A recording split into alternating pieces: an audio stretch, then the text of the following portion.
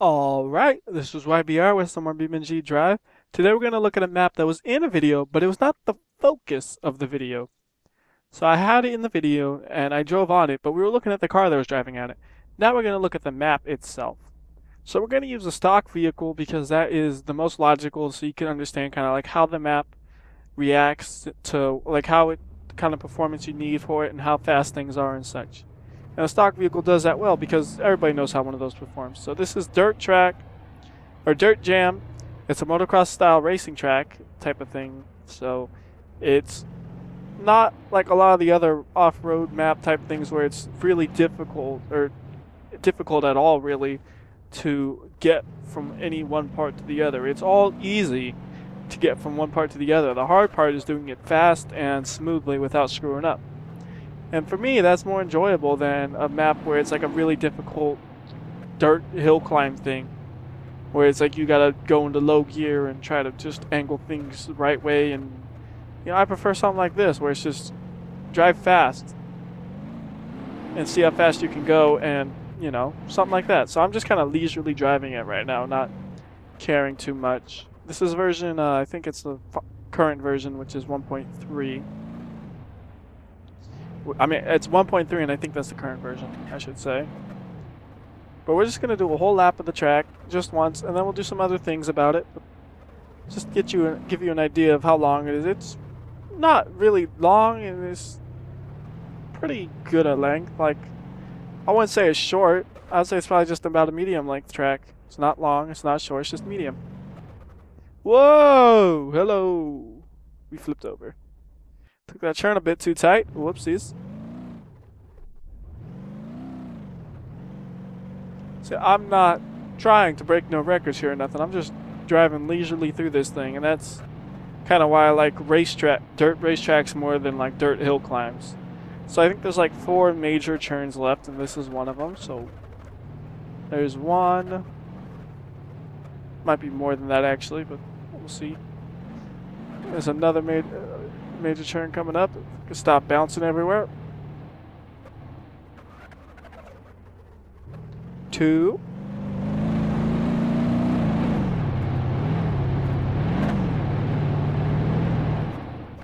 3.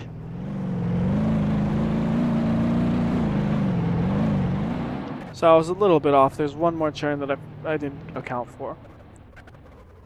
So there's actually 5 more. And here's the biggest jump of the whole map right here, so this should be interesting. I'll probably flip over and die. But oh well. Yep. Wait. Oh, I didn't flip over.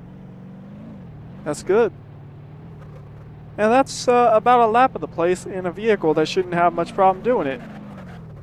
So, it's no problem to do it in a off-road truck. What about doing it in a supercar that was never made to even drive on dirt in the first place, really? Well, let's find out.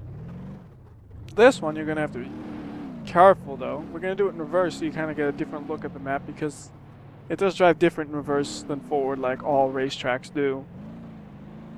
But we're going to have to go kind of slow on the jumps, otherwise we'll just break everything.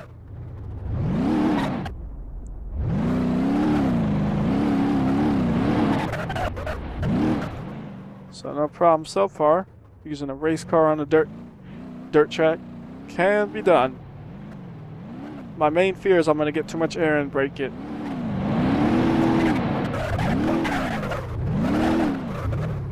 That is the proper way to do that turn. Whoa. That thing moves with the wind or something. I didn't notice that. Look at it go. Look at it go! That's weird looking. It just caught my eye. It looks funky.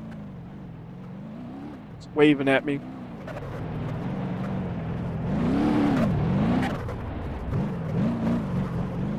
I think a couple of pieces of grass do that. I just don't know why that one in particular just got my attention.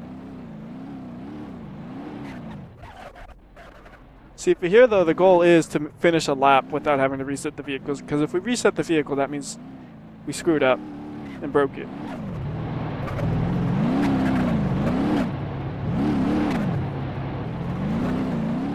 And I just accidentally cut a corner. Oops. Don't think it benefits me at all that I did that, but I did cut it.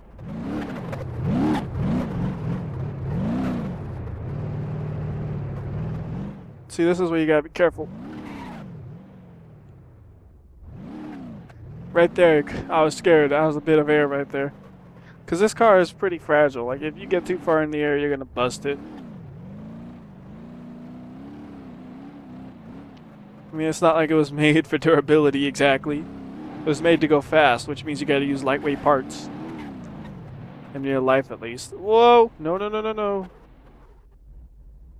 Still good to go.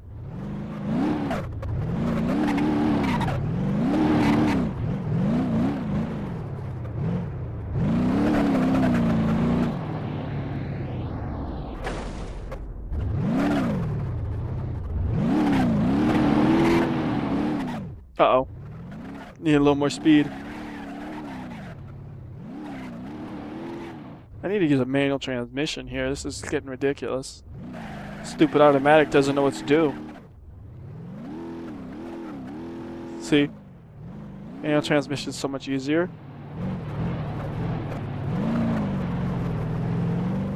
You can even churn easier because you could just put down the exact amount of power you want easier and stuff. Should have used the manual transmission a long time ago.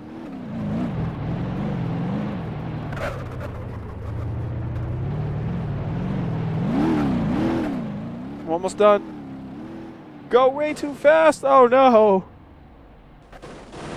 Oh no! It's dead. I mean, if we weren't flying through that last jump because I was so excited we were almost finished, we could have made it. But I'm like, oh my god, there's the finish! And then next thing you know, we're flying through the air and dead. So, basically though, I could assume, because except for me being an idiot, there was no reason this car couldn't do it. So you could probably do this track with any vehicle in the game. Even like any mod vehicles that are really bad, you could probably use those too. And by really bad, I just mean like they're fragile or slow or something. I don't mean like poorly made or anything. I mean like realistic. Yeah, they should be fragile. So let's go ahead and do a couple of things. One of the things I want to do is just do that big jump a couple of times because it's fun to show off jumps.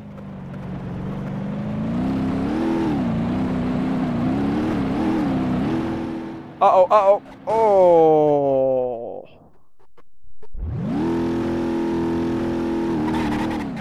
Car still works. But aside from the actual course, you can like drive around and the stuff, just to have some more bumps to fly around on and stuff. So we could do that, I guess. Let's see if I can find the dang truck. There it is. I'm having some eye problems right now. Can't see things right. Ugh, it's annoying. Anyways, we could just, you know, drive off the course and you got like all these bumps and things to drive off of and bounce off of and stuff. And it's good just to, you know, test the vehicle's suspension out. Driving like this. You just go like that, and you got some good air. Test the suspension strengths. Whoa! What was that? I just hit a sand pit. That is just like a sand pit right there. Look at that. Look at that. The truck just sinks. It's crazy. Doesn't even look like it has wheels. I didn't even know that. There's sand pits. Well then. Guess the only option here is to use a vehicle that's made for sand pits. Well, maybe not made, but can do sand pits. How about that? Ow. Sand pit, please. You ain't got nothing on a monster truck. Yeah, those are deep though. Look how deep they are. Like, those are pretty beefy tires. The sand pits absorb most of them, actually. That's crazy. So, like, you see how big the tires are, and you reset it. Look at that. That front tire is barely there. It's less than half. Look at that right there. Oh, oh, whoops, too fast. Look how much of the car disappears into the sand. That's crazy. Alright, so let's go ahead and get out of the sand pit instead of playing around in it now. does cause a bit of a lag, throwing up so much dirt everywhere. And the only reason I used this is because I knew I'd be able to get out of there. It's so unstable for like trying to do anything. Like it's gonna roll over. It's exactly what I was gonna say. Thank you, truck, for proving my points.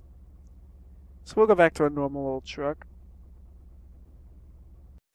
And this time it'll be a normal D series once again. I'm thinking actually I should do an H series, but too late now. So outside of the map there's a bunch of hills and stuff you could also drive around on. Like I said, just a bunch of road or dirt things you can kind of just drive around on as well, as well as the road if you wanted to.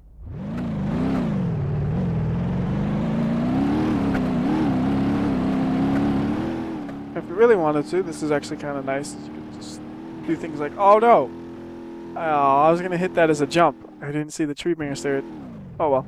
I was going to say you could probably do things like this, where you fly into an area like this and really fly. But then I didn't. So that's unfortunate. You see there are buildings and stuff around, but there's nothing really worth looking at much. Just they're there just for the environment.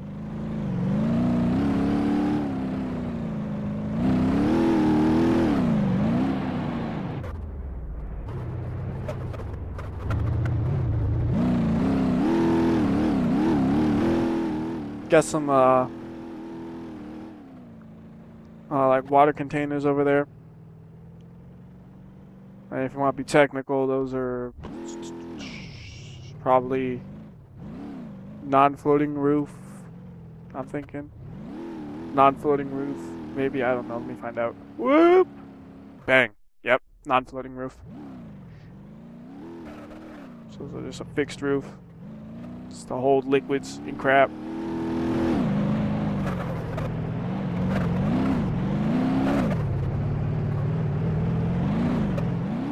Alright, so that's the map though. And now I can use this map in videos without feeling bad. Because now I can be like, see, I did the video for this map right here. You see, nah. So, until next time, this has been WhyBeAre. I'll see ya.